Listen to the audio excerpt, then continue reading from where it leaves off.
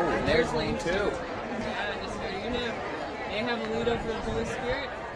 So it looks like it's running Niskayuna, Holy Spirit, Mount. And they're racing for the D Campbell Trophy. Should be a fun finish. Niskayuna in lane 2. As the boats approach the halfway mark. And again, Niskayuna looking strong. In lane 4. Philadelphia City Rowing in lane 5. And Harrison in lane 6. These are the girls' junior 8 racing for the D Campbell Trophy.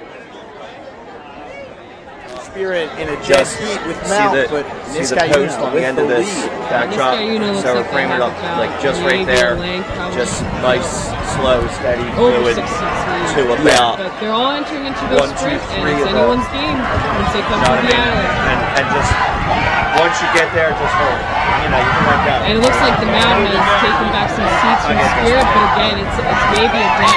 And as you can see, it's Niskayuna with a full length over each of the other 2 crews who are dead even, as Holy Spirit outstroking the Mount by a few strokes. And it's going to be close between those 2 crews, the silver and bronze.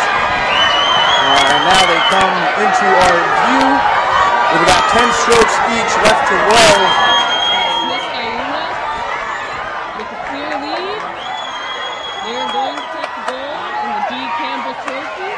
But between Spirit and the Mount, it looks like Spirit is going to get silver and the Mount bronze. In the women's JV8 final, coming into the last 500 meters. Right now, it looks like Niskayuna is in first, St. Joseph's to go.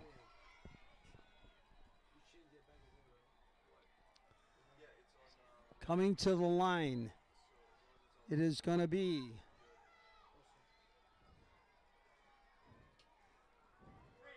Niskayuna. Oh my goodness.